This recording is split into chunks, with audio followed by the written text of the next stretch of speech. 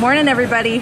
I know it's weird that it's Saturday and I'm at the gym, but like I said yesterday, this treadmill's standing here, and for every mile that's walked on it, they're gonna donate $1 to breast cancer awareness. So you know what? I got up a half hour early and I came into the gym just to walk a mile. It helps somebody. Why not? You know, and it helps me too. It's burning some calories.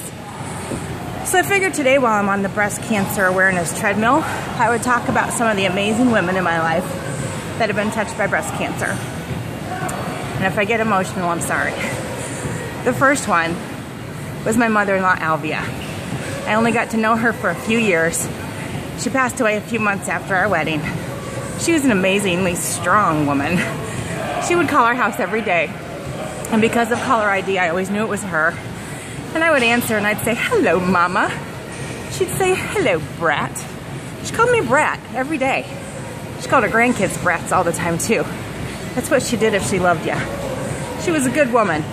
And we both loved liver and onions. That's what made her love me right away. I like liver.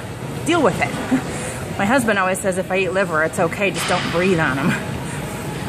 Anyway, before she passed away, she told my husband and I that we would be having a daughter with long, dark, curly hair. We weren't even pregnant yet, but she knew that we were gonna have our amazing little Gracie. That's the one real big regret, is that Gracie didn't get to meet her Grandma Alvia. They would have loved each other. Another amazing woman in my life that was touched by breast cancer was my Grandma Rosie. I don't think we knew she had breast cancer towards the end of her life, but they did find it. This was a tiny little woman with a big heart for the Lord. She loved Jesus. She loved serving the Lord. She taught junior church at our church for, gosh, as long as I lived. Maybe, I don't know, maybe 130 years she taught it. I don't know. She did it forever. And she taught us all these fun little Bible songs. And now as an adult, I'm a Sunday school teacher for 4-, and 5-, and 6-year-olds. I'm the music teacher. And you know what? I use my Grandma Rosie's songs. And the kids love them. So this was a woman who taught me about Jesus. And she always had time for her family. She was crazy about taking pictures. She took pictures at every event we had. We always had to sit and smile for Grandma's pictures. You know what? I never saw any of them printed. You know, someday we're gonna find barrels and barrels full of undeveloped 35mm film. And I'll have amazing Throwback Thursday pictures to post. She was a really good woman. One day every year, she would take me to the county fair. And for some reason, it always rained on the day that Grandma took us, but we didn't care. We'd get those French waffles with the powdered sugar on them, and we'd walk through the 4-H buildings and look at all the crafts that everybody did. I think that's why God makes it rain at least one day at the fair, so that the crafts get looked at. The animals too. But she was an amazing woman, and she taught me a lot. And the third woman in my life that was touched by breast cancer, that means a lot to me, is my Aunt Deanna. And she's a breast cancer survivor. She's an amazing woman. For some reason, her and my Uncle Peter have always called me Sammy. Like whenever they see me, they say, "Hey, Sammy." They love me, and I love them. They're two of my favorite people in the world. They used to let me come spend a week at their house every summer. I almost drowned when I was 9 years old. I guess when I was sinking, and the girl that saved me, Janine Crislip Kirby, when she walked in, I was actually dead man floating. I was almost gone. I was almost gone to meet Jesus, and I didn't even know him yet. But, so Janine saved me. I will always be eternally grateful to her. But I have a fear of water.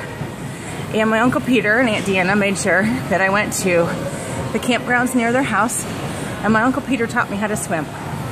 And just last year at my friend Mary's house, we went and stayed at a hotel, and I swam all the way across the deep end of the pool. Yeah, I can swim, but still being in that deep water terrifies me, because I remember going down. I remember going down 2 times, and that was forever ago. But Uncle Peter made sure I learned how to swim. And Aunt Deanna always made sure that Uncle Peter kept himself in line. But also, I think that's where I got fat, because Uncle Peter fed me sundaes every day, like chocolate fudge sundaes every day, like for dessert for every meal. So Uncle Peter made me fat. I can't blame him. I'm the one that shoveled it into my mouth. Anyway, Aunt Deanna's amazing. And last week, or not last week, last year, I did a cancer walk with her in Cleveland, and she was such a trooper. It was such an honor to walk with her. She's an amazing aunt, and I love her. Anyway, so I've only walked 0.4 miles, but I wanted to share this story with you, these women that are amazing. And I want to stress the importance of getting mammograms. Get yourself checked out every year. Check your breasts every month in the shower. Early detection is the key. It runs in my family. So you better believe I get myself checked. And I periodically check for lumps to make sure I'm healthy. You know why? Because I have an amazing daughter with long, dark, curly hair. And I want to be here for a long time for her. Okay? So thank you guys for listening to me talk about my family that I love and I miss. And I'm grateful that I still have my Aunt Deanna. And you guys have a great weekend. Love ya. Bye.